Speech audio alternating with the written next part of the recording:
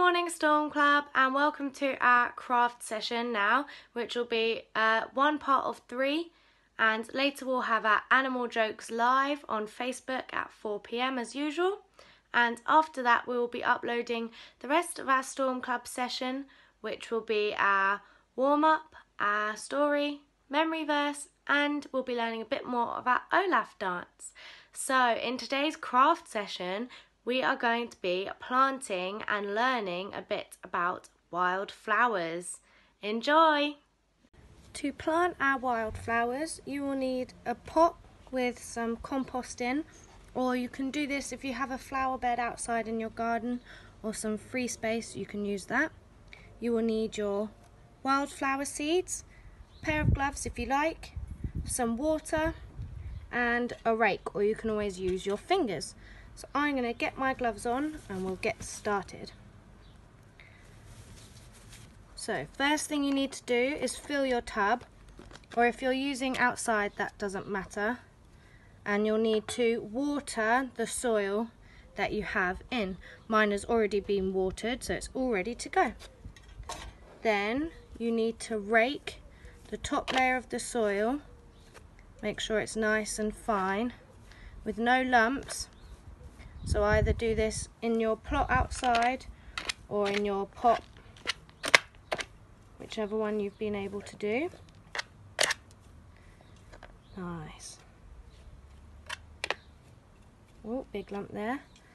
Okay, and once that's all nice and raked, looking very neat, no big lumps anywhere, you can, I'm going to take off my gloves for this bit, get your seeds and start to spread them, sow them evenly into your soil.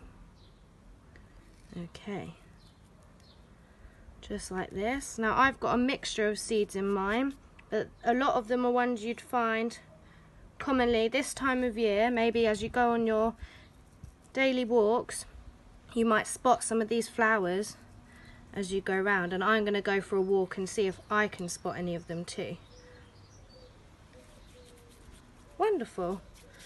All my seeds are in. Let's just check, pat them out. Yep. Nice and evenly. Okay, so then you want to just rake again, and you're going to now rake them in. Rake all your seeds in. So be a bit delicate, but just make sure they get a nice covering. You might find you need to get a little bit more soil and just pop it over the top.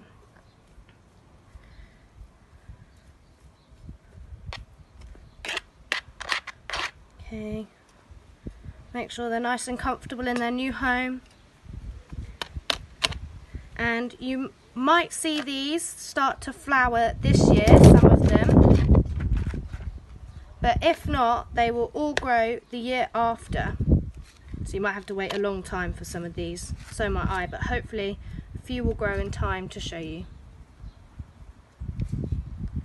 Okay, and once you've done that, especially if you've had to put a little more soil on, you just want to give them another little dribble of water. And then they are all done. They just need to be left. If you're having them inside, they need to be in a warm, sunny spot, and you need to make sure you water them regularly. Or if they're outside, you just need to make sure you water them and keep an eye on them. But they'll survive inside or outside. Happy growing! Hello Storm Club, it's a lovely sunny day today, and I am going to show you how some of my wildflowers that I planted earlier have grown. And then I think I'm going to go on my daily walk to a local area that I know is being left to grow completely wild, which is Broadwater Cemetery, and I'm going to see if I can spot some wildflowers, and I'm going to tell you all some interesting facts about them. So let's have a look over here. This way I spy some wildflowers. Here we are. Here's our little name tag to tell us that these are our wildflowers growing. So I haven't got any flowers yet, but as you can see, some of these are growing really strong and tall already, and you can see we have lots of different varieties. So we have one here with its very smooth leaves. This one has very rough and large leaves. We have some that look almost like grass here, and we have more still that are all very, very little. And we have some here as well that have all wiggly leaves. So we have lots and lots of different plants here growing already. Now I'm going to see if I can spot some of these wildflowers fully grown already in Broadwater Cemetery. Let's go. So I have arrived here at Broadwater Cemetery, where you can find lots and lots of wildflowers. As you can see already here, it is overgrown and just covered in some gorgeous flowers, and I'm going to show you some that I find today and tell you a bit about them. And so here we have that you can see all over, and are probably the most common flower here. These are called ox-eye daisies, and these are a favourite of lots of bees, butterflies and hoverflies. They love this daisy here, which grows quite tall, and it will pretty much grow anywhere. So you see them a lot at this time of year. Okay, and just in here we have this lovely looking bush with red berries and its yellow flowers. Now this is, I'll give you the proper long name, Hypericum androsamum, but we might call it Tutsun, which in French is Tutsun, meaning all heal, because this is often used in medicines, so it has medicinal uses. So they call it all heal. How amazing! And you can find that here growing wild. And what other plants can I find?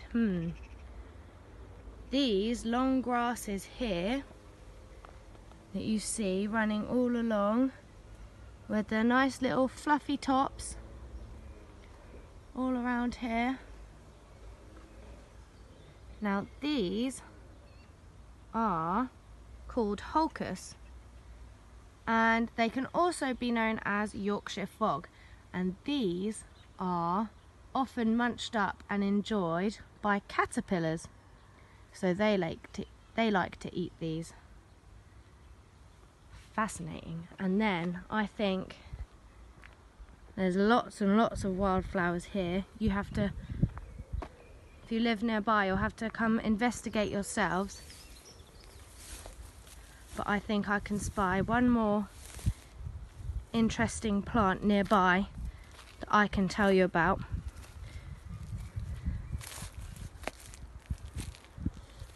Make my way around.